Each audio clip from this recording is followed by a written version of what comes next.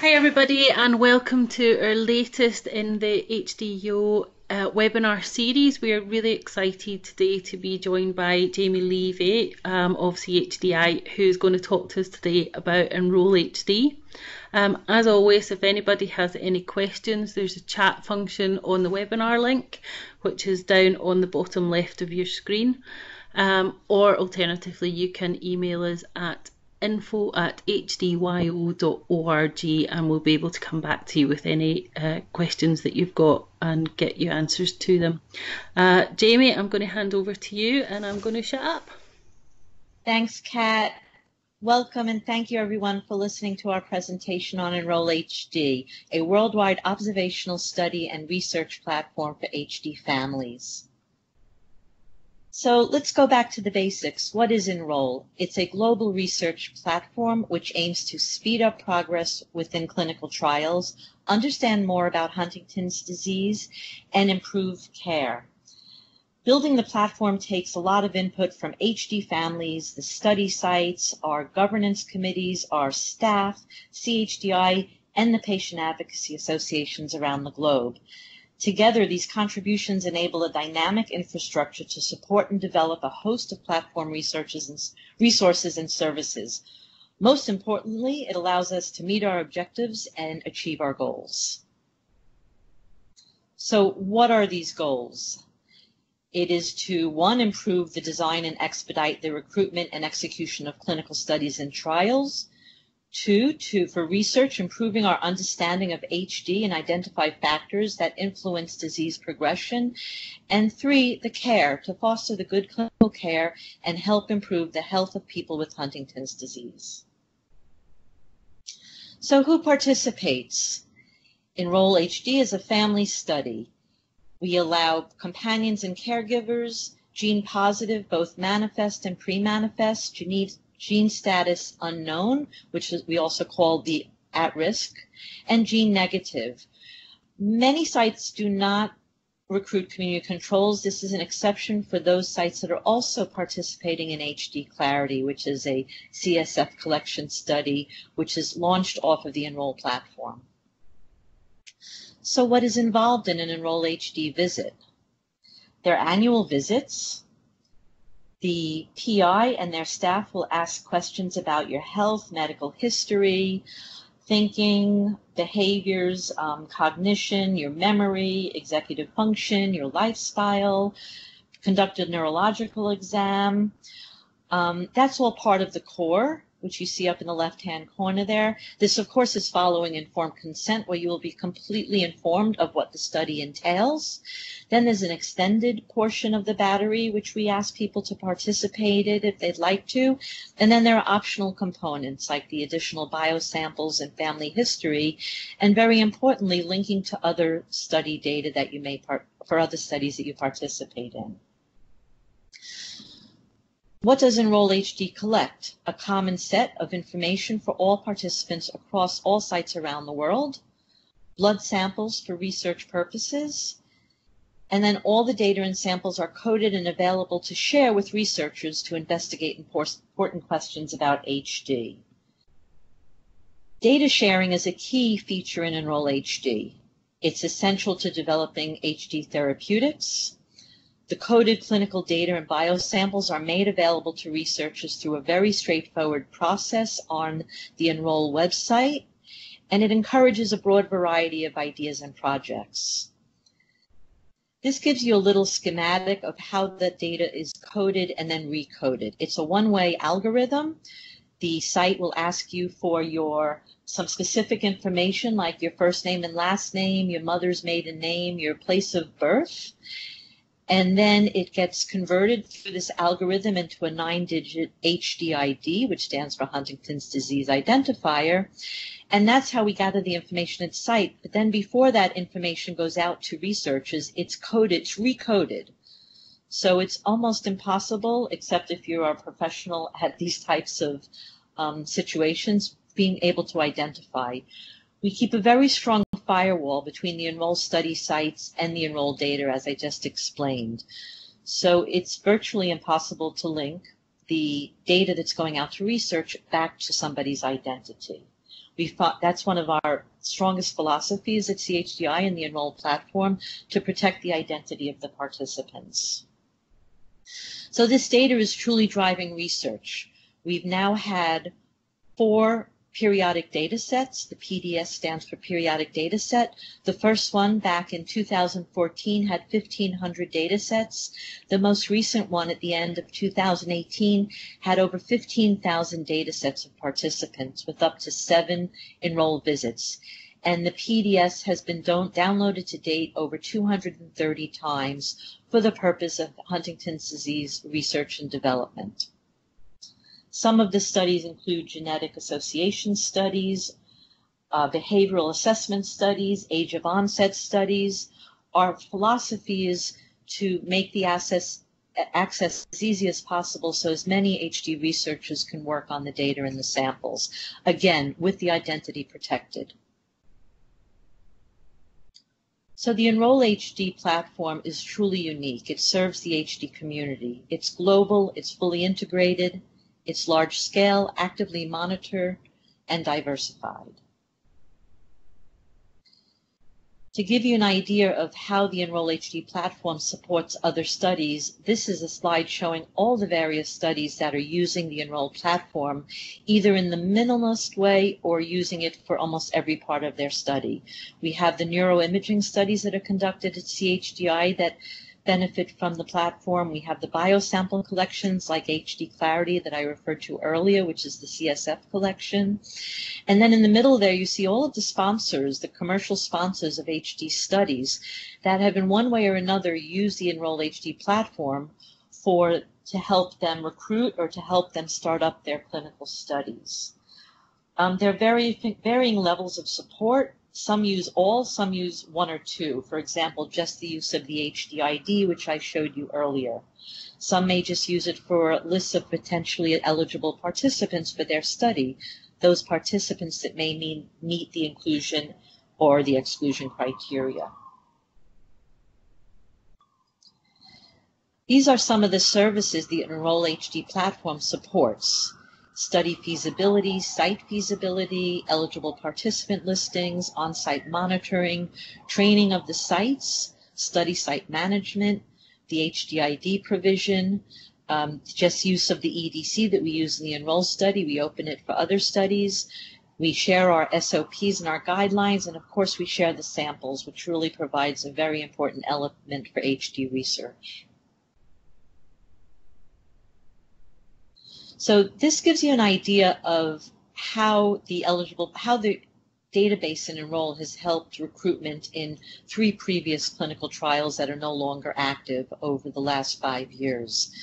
In order to come up with approximately 800 participants in 3 concurrent clinical trials, it required a total amount of enrolled participants of 8,000. So it looks like a 10-to-1 ratio. That gives you an idea of why it's so important to participate and enroll, so that this database is available for the recruitment of clinical trials. Improving clinical care is the 3rd objective of Enroll, and just as important as the other 2.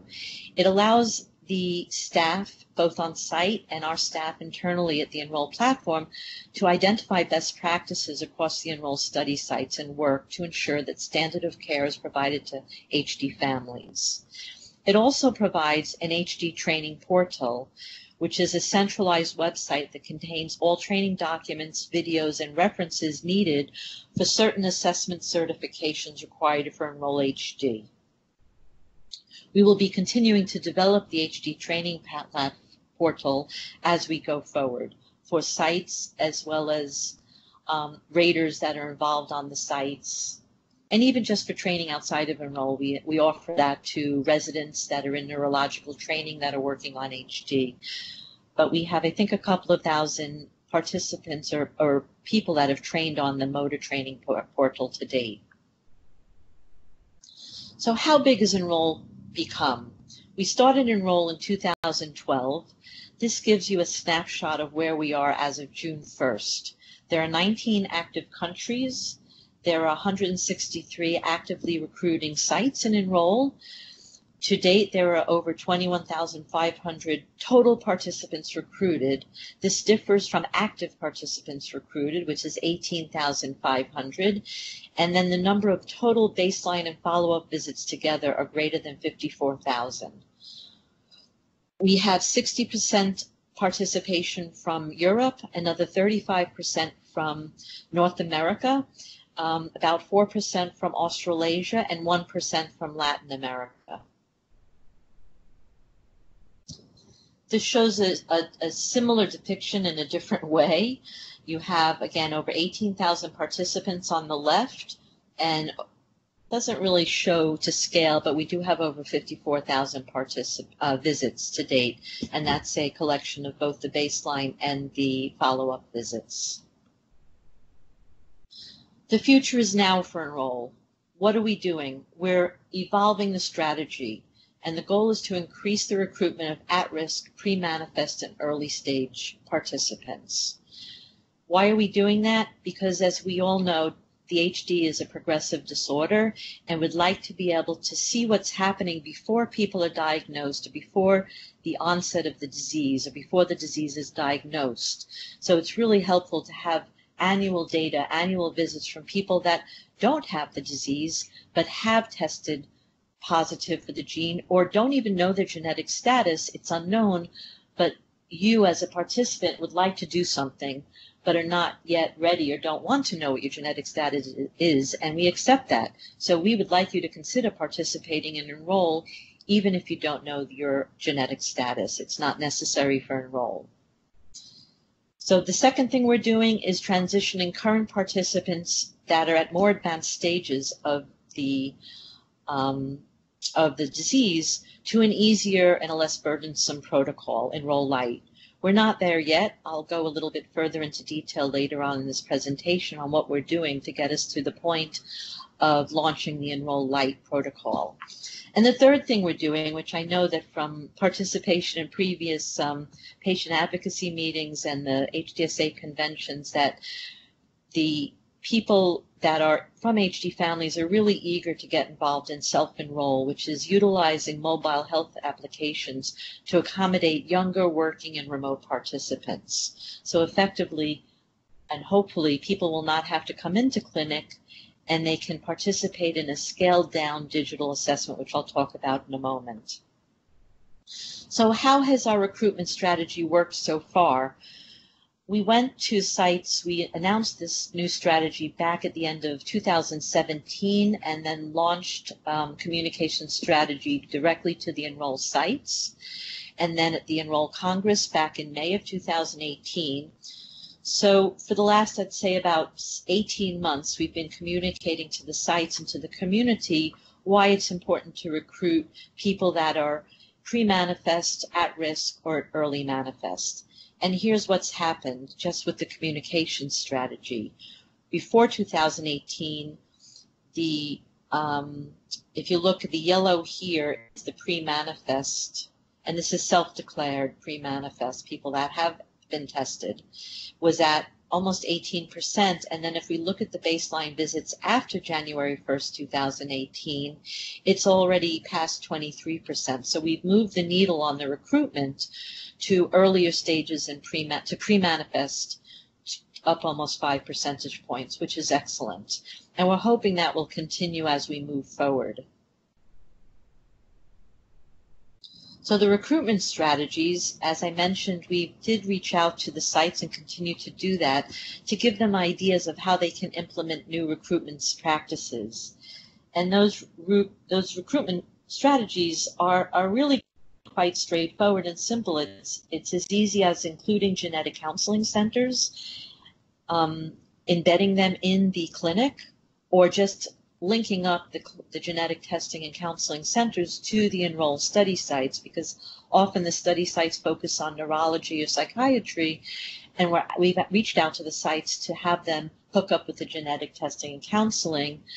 And you'd be happy to know that actually 85% of our study sites, based on a survey response, are already affiliating and including the genetic testing and counseling centers in the Enroll study or in their clinic.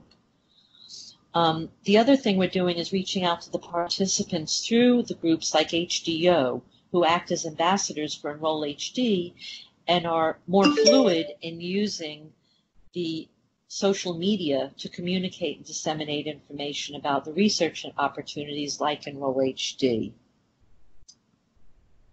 Enroll-HD needs your support. We know that everybody's excited about the clinical trials, the home run trials like the Roche trial and WAVE that are the first disease-modifying trials that are being tested, but only a handful of people can be involved in those studies. For everyone else, we really implore you to consider being involved in the observational studies like Enroll-HD, like HD Clarity. There are a number of smaller studies that are being conducted as part of Enroll, and even locally, that have nothing to do with Enroll. It's important that people get involved. If you're interested in research, reach out to be part of an observational study like Enroll or like Clarity, because your data is so, it's precious, it's valuable, it's of use to all the sponsors that are presently working on protocols for the future. So it's really important, and again, I'm going to emphasize it's really important to get more people that are at risk or pre-manifest involved in the observational studies like Enroll, and would really like you to seriously consider that. So the next objective of the new strategy is to launch self-enroll. It's still under discussion, development. We're working with some of the commercial sponsors on what they're doing to reach out to the community to conduct a digital assessment battery. We hope to launch that very soon as part of Enroll under the title Self-Enroll. We think it'll be easy to use, not burdensome, and because it's digital, it'll be more sensitive to measuring pre-manifest symptoms and disease progression that people you can't see, to the naked eye. You can't see any symptoms, but perhaps with a digital assessment, it'll pick up those types of signs that we're unable to assess visually with the human eye. It'll be a comprehensive and validated for Huntington's disease. It also guarantees the collection of objective data in remote environments, and it will be able to tie it to the data already gathered in Enroll. And we're hoping it'll expand the data collection earlier and earlier and allow these more sensitive assessments to be tied to the Enroll data. So I discussed this briefly, the Enroll Lite, which we're just developing this pilot study called Later Stage Assessments that will be part of Enroll Lite when it's ready to launch, hopefully in a couple of years. The LSA is the Enroll Lite, the idea is that it will be adapted and more suitable for moderate to later stage assessments. It'll be lightweight, meaning it'll be shorter or reduced time burden. The visits will be shorter. It'll also be more convenient so that participants don't necessarily have to come in to the clinic. The assessments can be conducted remotely by telephone, which is exactly what this latest stage assessment study is piloting right now. It's having remote assessments by telephone and then refitted. And what we mean by refitted is that we no longer need to collect biosamples because the people that are currently enrolled have already donated their samples, and we don't feel that it's necessary at the moderate or later stages of diseases to burden participants with taking the blood samples. So if they are only participating by phone, they don't have to donate, they don't have to come into clinic to give samples. So what can you do? Make Enroll-HD your study. We'd like to get as many people that are in the early stages of disease or that are pre-manifest or at risk to participate. It's important that people are informed, that you pass on the word, that the sites recruit and enroll. Be a champion. If you're interested in research, this is one of the easiest way to get involved in research without having to go through the prospect of genetic testing. So if you're interested, you can come to clinic once a year and be involved in the Enroll study.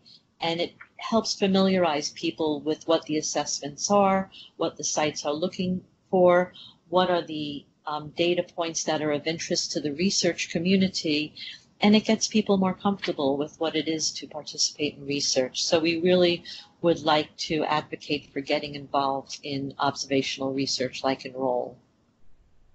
So again, I just want to bring you back to the objectives of Enroll. It's supporting clinical studies, it's enabling scientific research, and it's improving quality of care.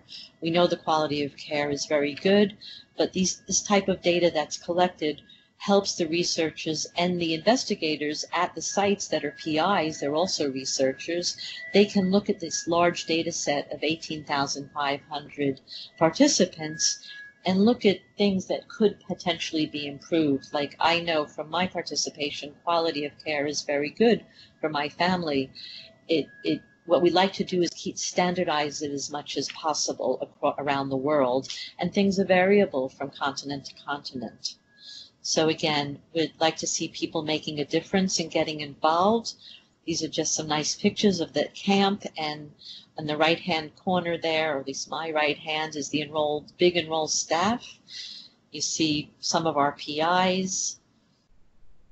I'd like to acknowledge the HD participants and family. This is really important. We couldn't conduct this kind of research without you.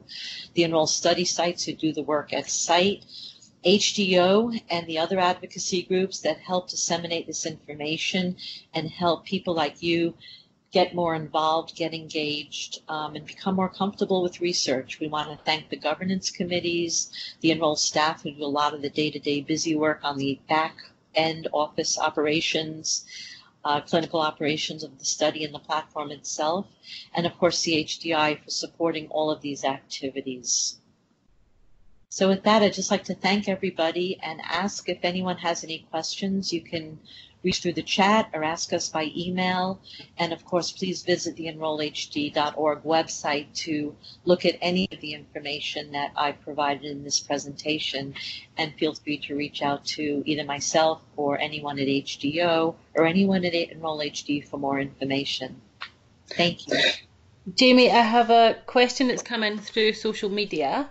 And they're asking, what if there isn't a study site near you? How can you still be involved? I think the best way, that's a really good question. And unfortunately, we can't open up Enroll everywhere. But I think you can go to your local clinic. I think you can get involved and see if there's local research that's being conducted. And then eventually with perhaps the Enroll self-enroll, when it's up and running, you won't necessarily need to have an Enroll site next to you or in your region. And we're also looking at some other new initiatives like an Enroll website, Enroll Web. We haven't come up with a name yet, but we're looking at just a basic registry that will allow people to sign up to say, I'm interested in HD research, I'm interested in being involved in research. And you don't necessarily have to have an Enroll site physically in your region, but you may be able to do more, get more involved online and through digital means. So we're working on that now, and we'll certainly roll it out through HDYO. And I think we're probably about 18 months away from doing that. But that's really the answer to your question. Okay. And they can keep up to date on the website. There's a newsletter that they can subscribe to, is that right? There's an Enroll newsletter that comes out once a year. We're coming out with a new version this summer, and then we're going to have it just annually after that. But I think a lot of the information like this type of development that we're working on, we're not really reaching out publicly yet because we need to work out all the kinks and make sure that it launches properly. But we'd actually be working through HDYO and other patient advocacy groups to inform and keep up to date on what the progress is of whether it's the Enroll Web or the self-enroll. Perfect. Well, thank you very much, Steve. We will have this live on all the social media sites and our website by the end of this week. But if anybody's got any questions, feel free to reach out either at info@hdyo.org or through enroll.org as well. Thank you, everybody. Thank you, Kat. Really appreciate this invitation, being able to present to the community. Thank you so much. Bye, everybody. Bye-bye.